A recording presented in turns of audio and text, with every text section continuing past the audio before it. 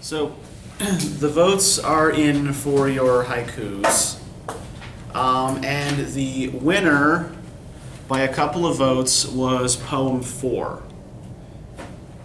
Does anybody want to claim responsibility for poem 4, the one about the cherry blossoms? Yeah, I knew you were going to be something because that's my poem. You voted for the decoy. So I will look over the haikus again tonight when I get home, and I will email the person who I think should get the extra points. So I do want you to write another poem for Thursday. This time you're going to be actually working in what is one of the oldest forms in English language poetry, because I want you to get used to working with different kinds of rhythms and different kinds of repeated sound. So you're going to be writing an Anglo-Saxon riddle poem. It'll be 4 to 6 lines long. Once again, it will not contain rhyme. The lines can be any length, right? There's no set syllable count, but each line has to include 3 stressed syllables that alliterate with each other. Does everybody know what I mean by alliteration? Everybody knows what alliteration is? Okay, this is when the words begin with the same sound, right? So, say like lamb, little, London. Now, if it makes this slightly easier for you, according to the rules of Old English poetry, all vowel sounds are regarded as alliterating with each other. So syllables that begin with A, O, E, I, U, right, are all regarded as alliterating with one another. So, hope that helps. Maybe it will, maybe it won't. What I want you to try to do, right, since this is a riddle poem, the point is for someone who reads it or hears it to guess what you're describing, right? So you're going to describe an object without naming it. Right. Try not to be so obscure that it's impossible to figure out what it is, but try not to be so clear that it's too easy, right? And don't include, when you submit the poem to me, what it is, because I would like the opportunity to guess as well. And when you vote for which one of these you think is the best, I want you to also try to make a guess as to what the person's describing. Now, the reason why these poems don't rhyme, or the reason why they use alliteration to connect ideas rather than rhyme, right? We know that it's actually fairly difficult to rhyme in modern English, right? Compared to a lot of other languages, compared to, like, say, French, Italian, Spanish, that have very regular word endings, right? A lot of words rhyme with each other in those languages. In Anglo-Saxon, it is virtually impossible to make rhymes. So they use alliteration. They used alliteration instead. Now, as far as rhythm here is concerned, right? We're experimenting with different kinds of rhythm. The haiku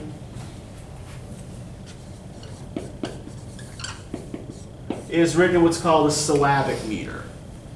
Right, syllabic means that all that matters is the syllable count. Right, it doesn't matter where the accents are, where the stresses are. Right, all that matters is that you have the right number of syllables in each line. Anglo-Saxon poetry follows what's called an accentual meter. Right, it doesn't matter how long the line is, how many syllables are in it, as long as you have a certain number of stressed syllables. Most modern English poetry, like sort of what we've been working with the various feet, is a combination of the two, right? We call it accentual syllabic.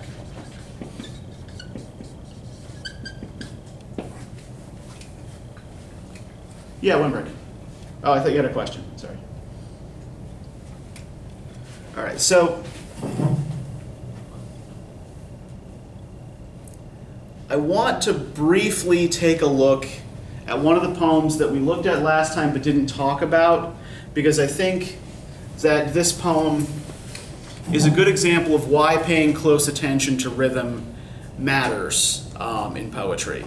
I think, a lot of you wrote about this poem, and I think we're a little bit off about what was going on. You were kind of misled by the central theme of the poem. So if we look at the W.H. Auden poem, Stop All the Clocks, Cut Off the Telephone. It's on page 556 if you have the green book.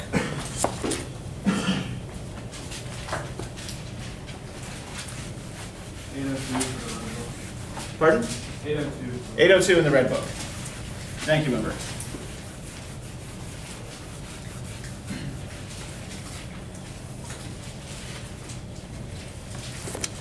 So, on the surface, what is this poem about?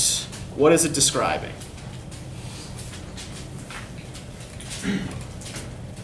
Describing a lover's, like how she's feeling out there, or he or she's feeling out there. Someone is died, I think. Yeah, the speaker is describing his or her feelings upon the death of a loved one. Is this just the one that we didn't get to last week? This is the one we didn't get to last week, yeah. Okay, yeah. Yeah. Stop all the clocks, cut off the telephone, prevent the dog from barking with a juicy bone, silence the pianos and with muffled drum, bring out the coffin, let the mourners come. Let aeroplanes circle moaning overhead, scribbling on the sky the message he is dead. Put crepe bows around the white necks of the public doves, let the traffic policemen wear black cotton gloves. He was my north, my south, my east and west, my working week and my Sunday rest, my noon, my midnight, my talk, my song. I thought that love would last forever, I was wrong.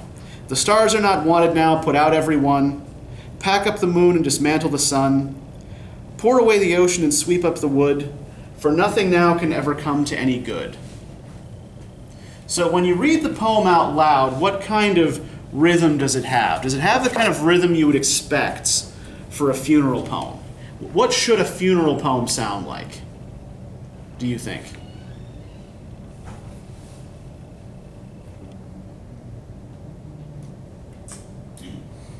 What sort of rhythm should a funeral poem have? Slow or fast? You would think kind of like slow and dirgy, right? Does this poem have it has long lines, but does it have a slow rhythm?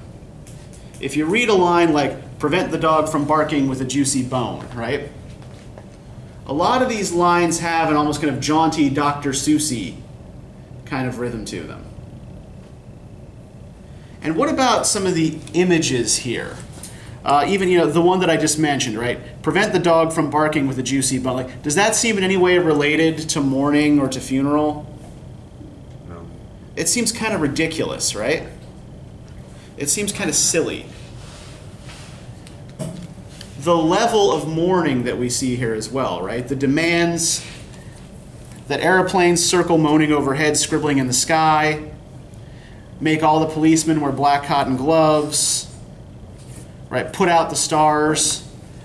Does all of that sound a little bit over the top?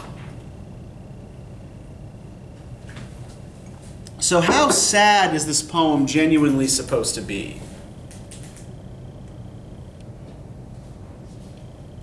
If we dig into the rhythm and the imagery a little bit, right, what we see is what we've actually got here.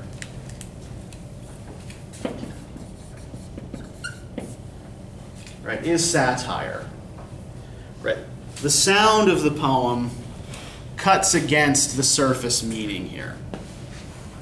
So this is one of the reasons why I want you guys paying very, very close attention to not just the words on the page in a poem, right, but the way the words sound when you read them out loud. And I know that we often feel a little bit ridiculous when we read poetry out loud, particularly if our roommate happens to be there and is watching or some such thing, right? But it really, really will help you to understand what's going on in the poem if you do try to read it out loud and just think about what it actually sounds like when it comes out. Right, because sometimes the language itself can be a little bit misleading. So let's talk today then about imagery. What is the central image that all three of the poems that you read for today share? Yeah, they all concern, in some sense, a rose, right? It's a fairly conventional poetic image. So, what connotations do you typically associate with this image? What do you think of when you think of a rose? Love. Okay, it's love. It's the flower of love, right? Delicate. Okay, that's delicate. What other ideas do you associate with roses? Red or white? Okay. And red or white roses mean different things, right? Could be death also. Never mind. Pardon? No, never mind. Yeah, do we typically send roses when someone dies? Mm. That's, yeah, lilies are more the funeral flower, right? Beauty. Beauty. Okay, what else? Other ideas that you associate with a rose? The number that they come in, like if it's just one rose or like a dozen. Okay, yeah, the number matters, right? What's the difference between getting one rose versus a dozen roses?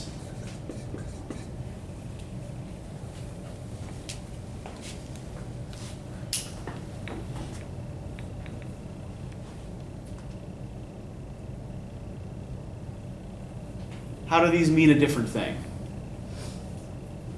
At what stage in a relationship are you likely to get or give just one rose? Yeah, early, right? The one rose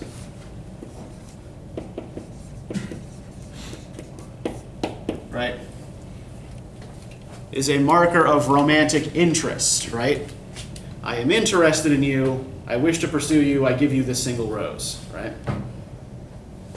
The dozen roses, when does that usually come?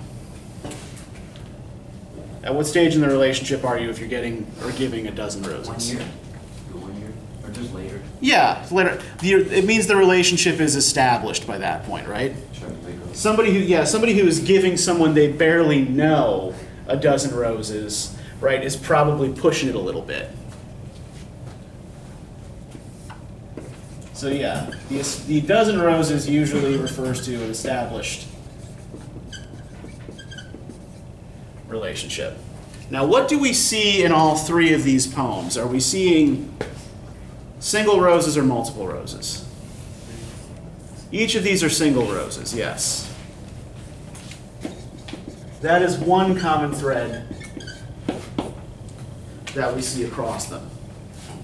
Do these poems seem to be using this single rose to mean quite the same thing, though? No. Let's start with the Edmund Waller poem. Let's start with Song on page 596. It's 851. Pardon? Book. 851 if you have the red book. Okay, so can I get a volunteer to read this for us? Yeah, already. Yeah, go ahead, Dalton. Go, love the rose. Tell her that wastes her time in me, that now she knows. When I resemble her to thee, how sweet and fair seems to be. Tell her that young, and shuns to have her graces spied, that hast thou sprung in deserts where no man abide. Thou must have uncommended died. Small is the worth of beauty from the light retired. Bid her come forth, suffer herself to be desired, and not blush so to be admired. Then die, that she, the common fate of all things rare, may read in thee how small a part of time they share, that so wondrous sweet and fair. Great, thank you. Okay, so what does the rose seem to mean in this poem? Okay, beauty. Why would you say beauty, Jawan? Because he like said it resembles her. Okay. When I resemble her to thee, or when I compare her to thee, right, how sweet and fair she seems to be. So what is he suggesting there about the woman to whom he is sending this rose? Yeah, that she's more beautiful even than this particular rose, right? That compared to the rose, she's better. What else is important about the rose in the poem? Does it just represent beauty here? I think it represents time. Okay, why time, Juan? So he said that the rose was someday die. Yes. Mm-hmm. He said it'll die. Yet the common fate of all things rare may read in thee how small a part of time they share that are so wondrous sweet and fair. Yeah, a rose, particularly once you've cut it, right, doesn't live very long. So this beauty that he has sent the rose to celebrate, right, is fleeting beauty.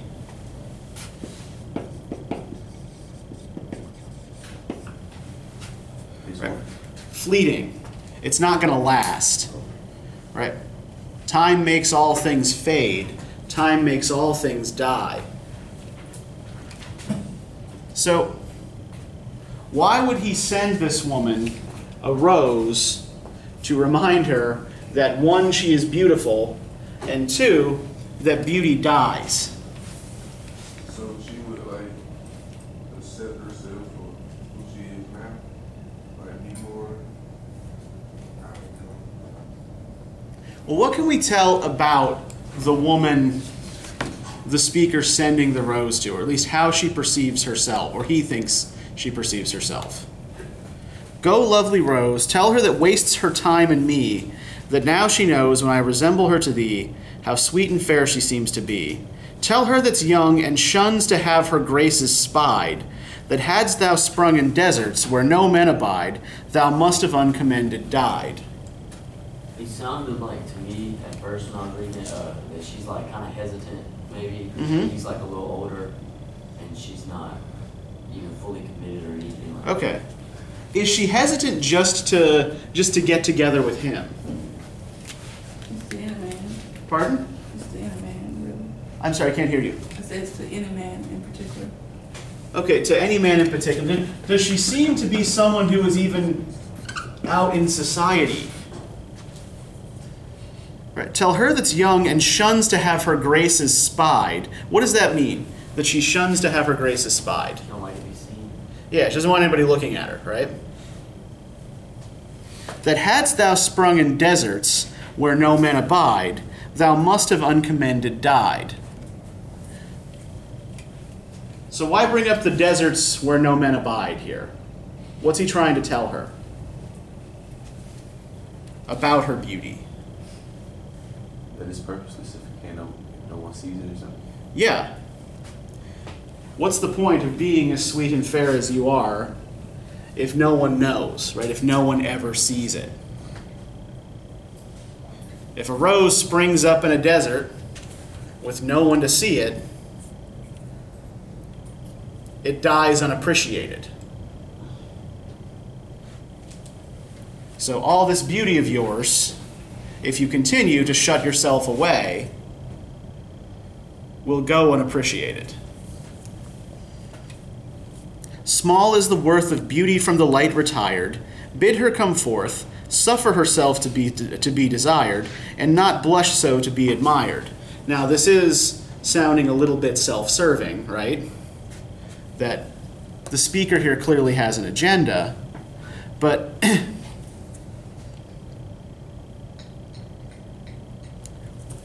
how is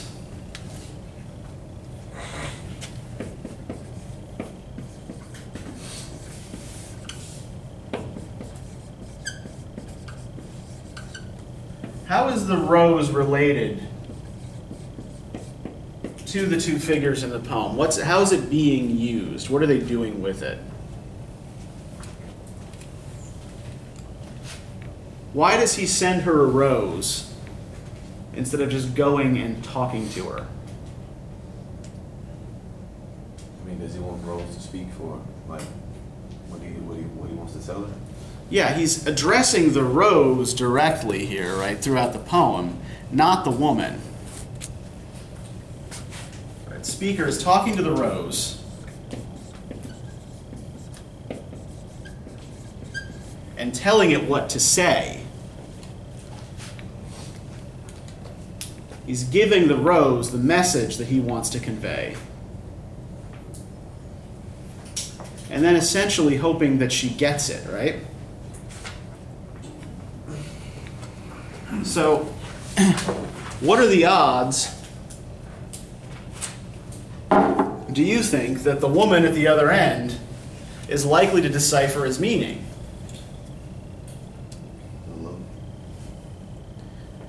Yeah, I mean, she's probably going to receive it and read it as the conventional symbol, right? All of this stuff that he's putting into the rose, all of the meaning that he's placing on the rose, is probably going to be lost on its recipient, who's not being addressed directly. It's just the rose that's being talked to.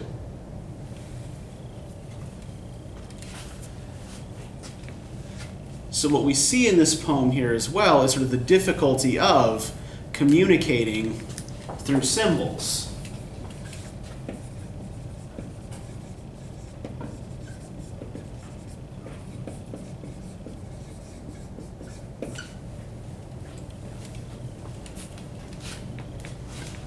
A symbol doesn't always mean the same thing to two different people.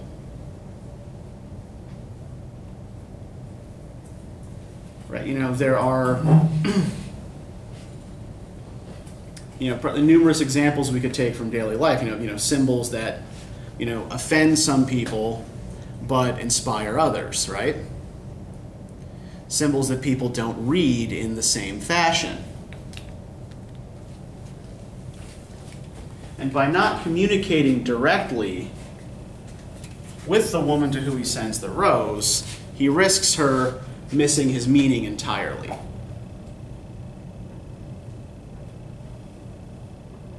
Right. The typical meaning of a single red rose you send to someone, right, is just that love gift, right, that show of interest, right? The sort of thing you give somebody on a first date or when you're first asking them out.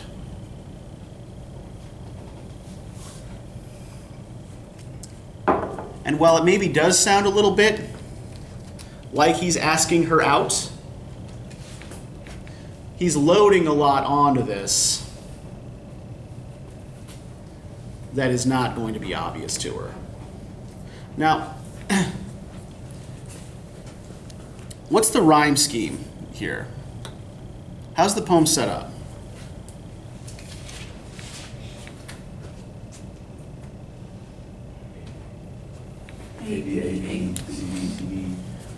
So wait, A, B, A, B, B. B, B, yep.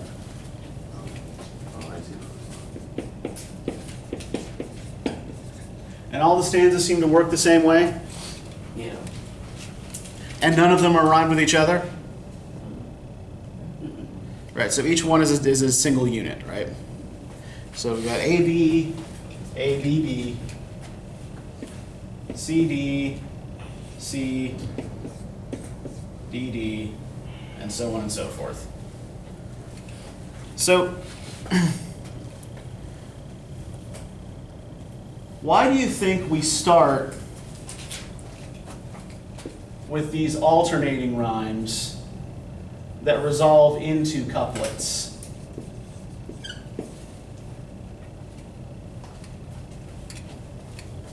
Think back to when we talked about the flea, right? And what couplets usually represent. What couplets meant in that poem, right?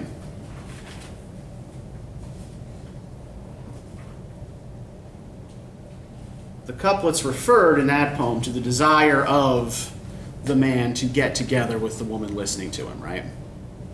So the couplets were representative of formation of a couple, formation of a pair. So here, in this poem, we have, again, ardent speaker resistant listener, right? Resistant listener who's not even present.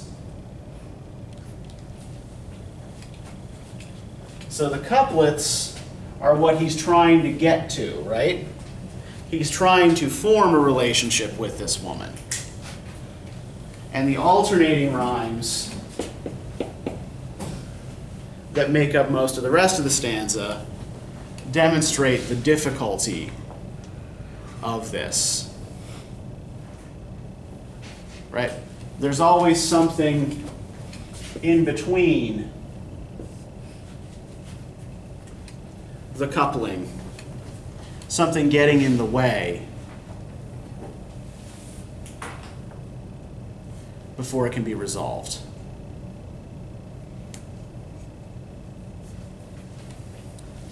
So this is probably, of the three poems that you read for today, the most conventional use of a rose.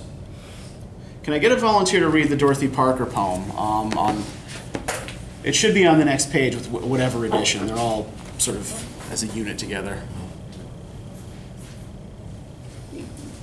A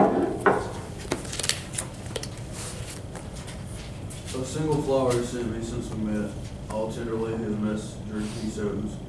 Deep-hearted pure, with scented dew still wet, one perfect rose. I knew the language of the floweret, but for our dry leaves it said his heart enclosed. Love long has taken for his violet one perfect rose. Why has no one ever sent me yet one perfect limousine?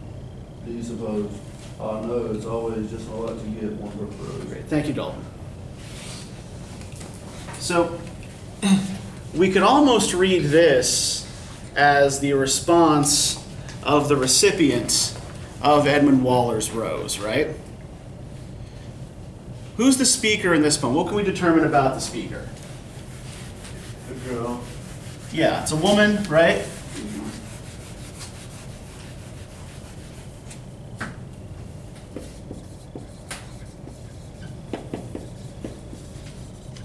And what else can we determine about her? She understands the message that, or she's kind of sensitive to the message that she received. Okay, she understands the message she's received, right? Or at least interprets a message here, right? And why is she able to interpret this message? Are you looking for like clues within the poem, or? Well, just think about, like the idea of the single rose, right? I knew the language of the floweret, my fragile leaves, it said, his heart enclose. Love long has taken for his amulet one perfect rose. What's the amulet?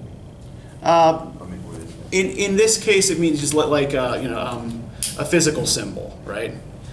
Literally, what an amulet usually is like a medallion you wear around your neck. But yeah, in this case, just a physical symbol. Love long has taken for his amulet one perfect rose. Now, does the man who has sent her this rose seem to mean anything interesting or unusual by it? No. Yeah, it's just average, ordinary, conventional love gift, right? And how does she seem to feel about his gift? She don't seem that appreciative of it. Why would you say she does not seem to appreciate Because it? she's like, why hasn't no one ever sent me a perfect limousine yet? There's Uh-huh. always a perfect rose. It's always Yeah. roses. Like, why Yeah. not switch it up or something? It's like, yeah, like another fucking rose, right? Great. Yeah, so in this case, right, it's easy to interpret the message of the rose because its meaning is completely conventional.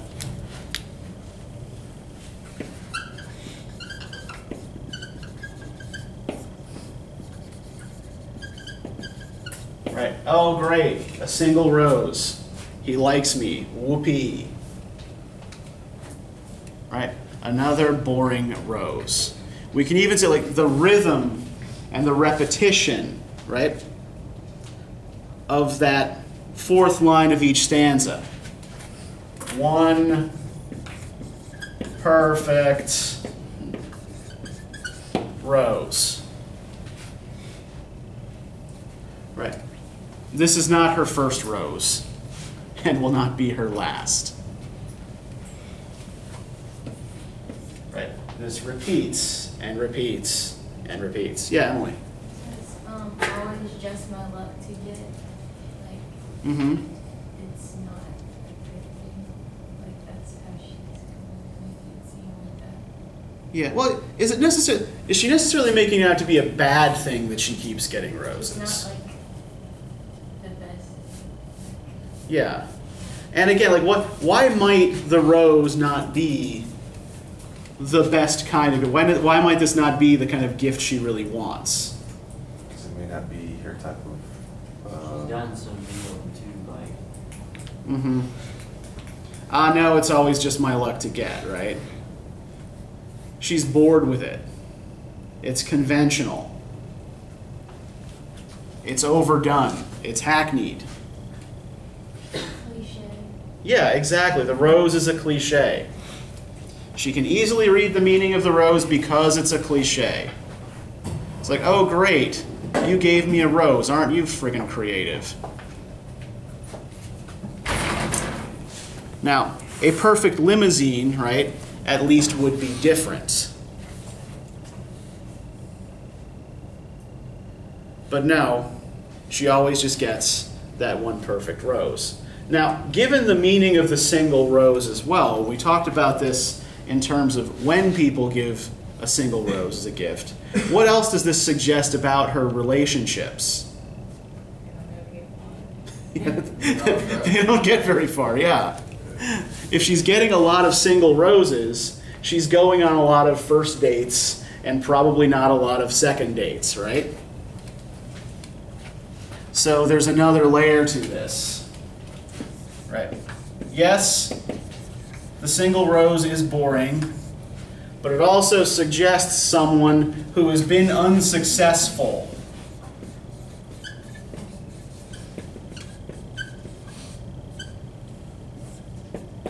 In love, right? Would one perfect limousine mean more than what it says? Well, what do you think it might mean, Joanne? Maybe she means like a perfect date. You know, picked up in a limousine, actually showed. Okay. Like besides just giving a simple rose, actually being, you know, treated, wine and dine. Mm-hmm. Yeah, it could be an indication that the kind of guys that she goes out with are maybe, yeah, are not of a high enough class, not wealthy enough to afford to really show her a good time in the way she wants. What else might the limousine represent, though? What are like the two times in the average person's life when they might get to ride a limousine?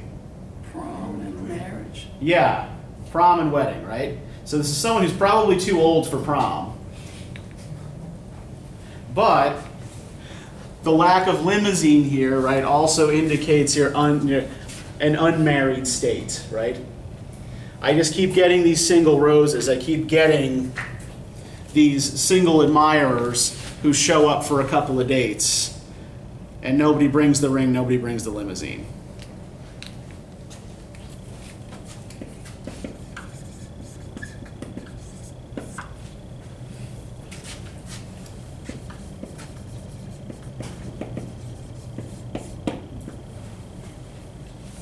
So in this poem, the meaning of the rose is primarily satirical, right?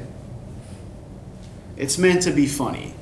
It's meant to be a joke on the speaker's lack of success in romantic relationships. Right? It's an indication that she's not attracting the right kind of people. She's attracting people who are not creative and who are not committed. Bless you. Now, if we turn to the William Blake poem on 598, what do we get here? Were you able to make sense of this poem, The Sick Rose?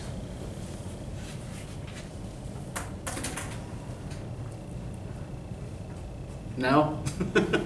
How many of you are completely baffled as to what's going on in this poem?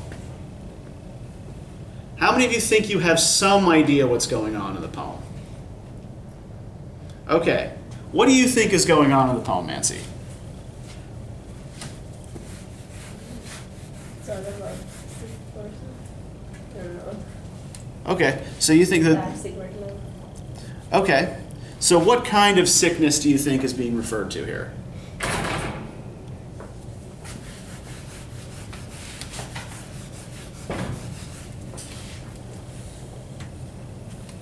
O rose, thou art sick, the invisible worm that flies in the night in the howling storm has found out thy bed of crimson joy, and his dark secret love does thy life destroy.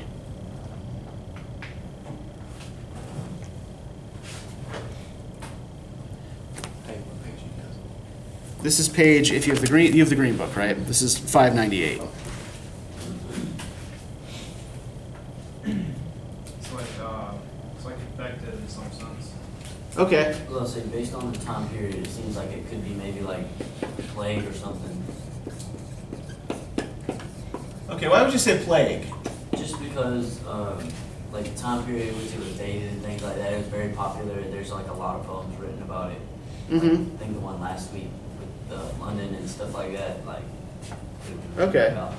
There's actually another, there was another illness that was really, really common in England in the 1790s that relates to both this and the other William Blake poem. So there's that reference in the other William Blake poem to the harlot's curse. Anybody know what that is?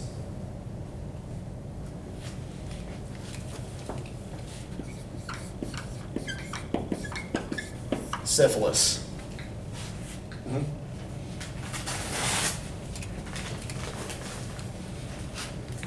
Yeah, venereal disease was rampant in late 18th, early 19th century, urban England particularly.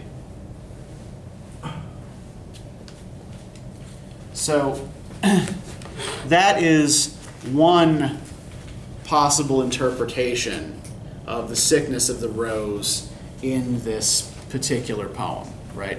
That the sickness referred to is syphilis, right? O rose, thou art sick, the invisible worm that flies in the night in the howling storm. So the invisible worm,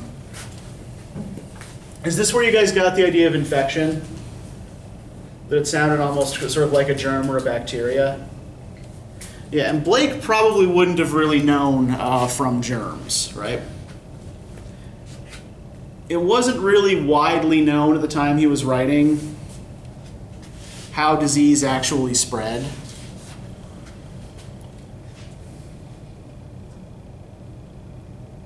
And he probably, he was a poet and an engraver, so he probably would not have really been all that familiar with the processes.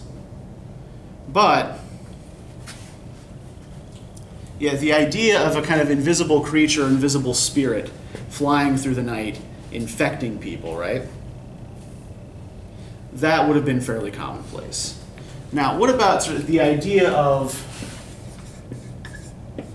a rose here? How might any of those conventional meanings of rose that we talked about fit into this particular idea, right? The rose infected.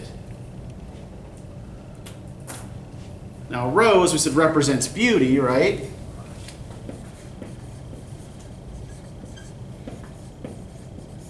And it represents love. What kind of love does a rose usually represent? Yeah, romantic or sexual love, typically, right? You don't, go and, give your friend a rose like, I love you, buddy. That's not the kind of love that a rose is typically used to express.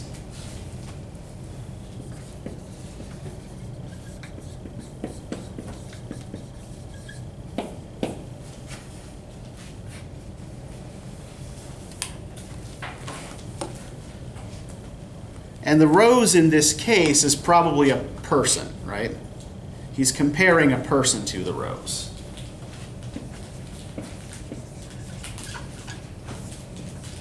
What relationship do you think the speaker bears to this person, to this rose? Can you tell?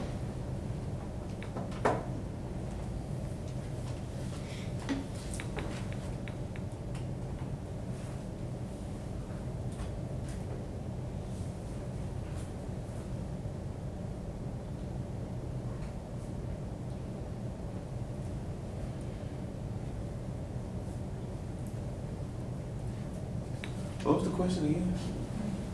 What relationship does the speaker in the poem seem to bear to this rose that he's talking to, right? This person he's comparing to a rose. Can we determine any relationship between the two? I guess it's a woman. Okay, you imagine, you think the rose in question here is a woman, right? Yeah. Why do you think the rose is a woman? The last line. Okay. His dark secret love does thy life destroy. Destroy. It's feminine. Okay, why do you associate destruction? I guess I'm just not quite seeing the connection between destroy and woman.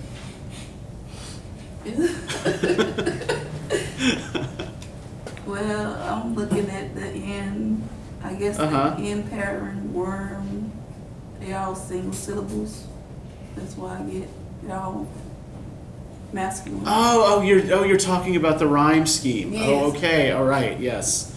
Okay, right. That's why Worm, storm, Night. joy, destroy. Well, is that actually a feminine rhyme? It's masculine, right? Single syllables is masculine, right? Destroy. Right. It's a two-syllable word, right? But the rhyme still falls on a single syllable stress.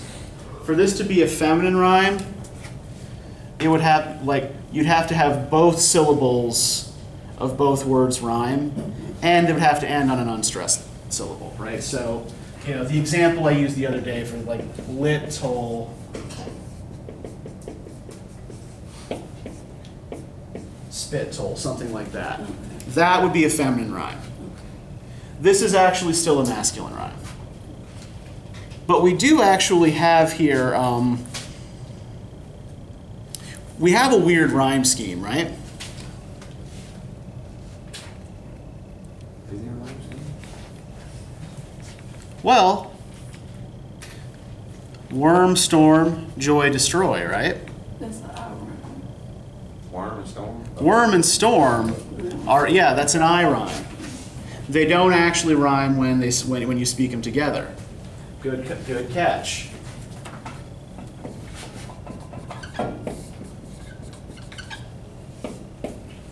And an I rhyme usually indicates what?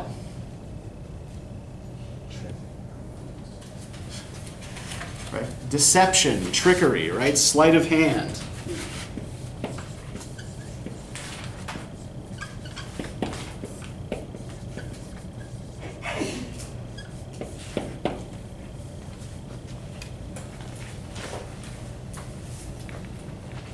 The poet is fooling you into thinking these two words rhyme.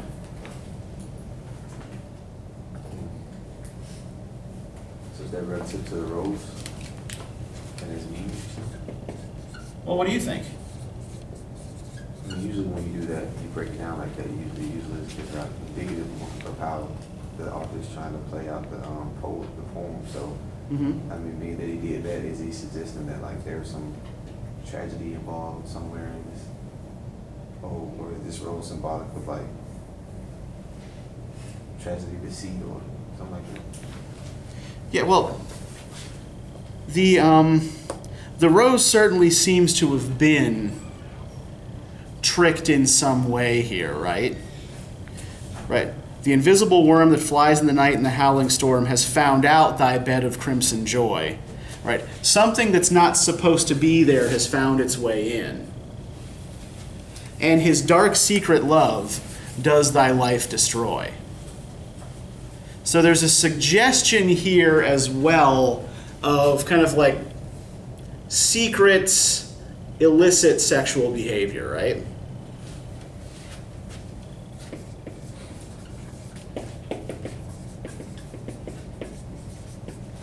I think that joy destroy rhyme is particularly important in that regard as well, right?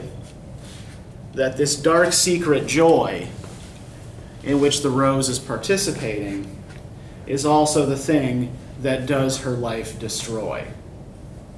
Right? This is what invited this infection, this invisible worm in.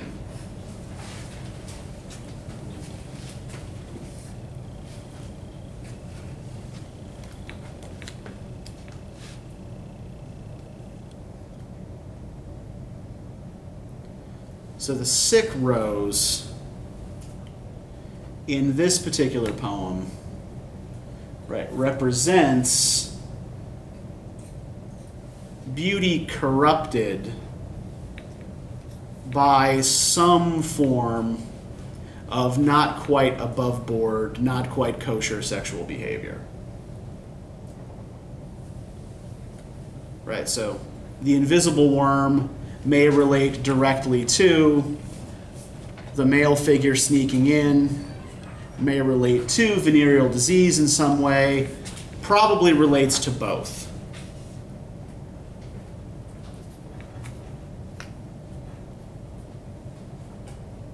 So the rose can be, even as an image of beauty and of love, also an image of a kind of corruption.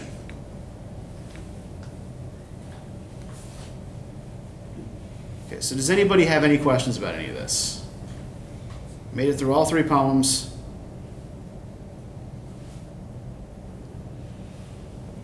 So for next time, I'm going to let you go a little bit early today. For next time, the syllabus says go to the library. That fell through. We're not going to the library. We're going to be doing the same thing, but just come here to class anyway.